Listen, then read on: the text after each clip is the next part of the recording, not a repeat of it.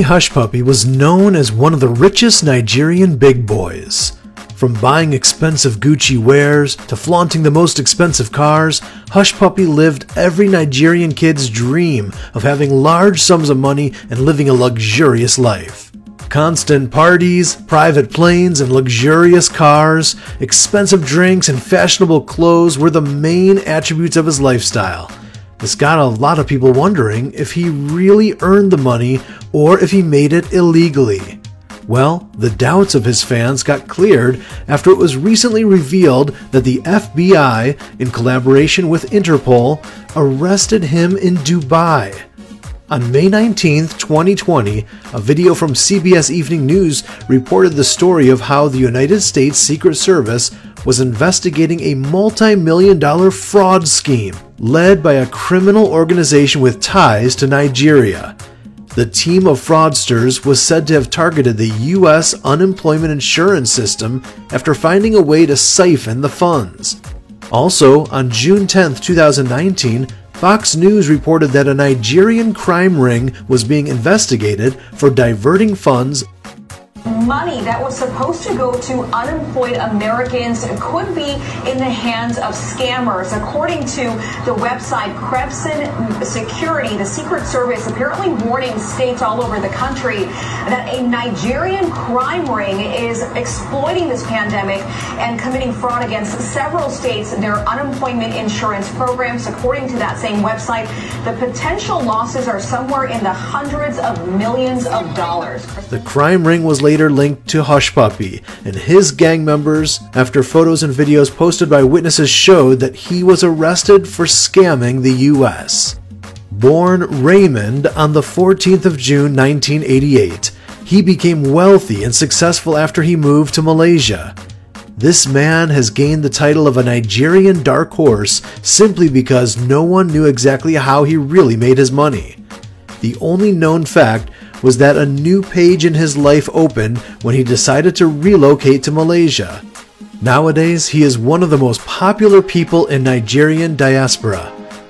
Hushpuppi's Instagram is filled with fancy photos where he shows his not-so-ordinary way of life, including pictures of himself in different five-star hotels, elite clubs for celebrities, and clothes by the most fashionable brands like Gucci. Hushpuppi is a big fan of this brand, and it is believed that he is one of their VIP clients. His flamboyant way of life definitely made him popular among Nigerians.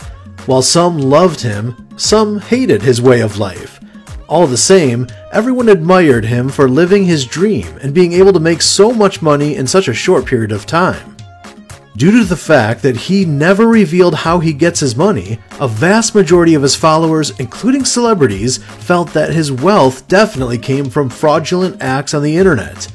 However, the young man remained silent on such claims. Before his arrest, little was known about his source of wealth and background. He never opened up about his fortune, but he would always claim he went from rags to riches.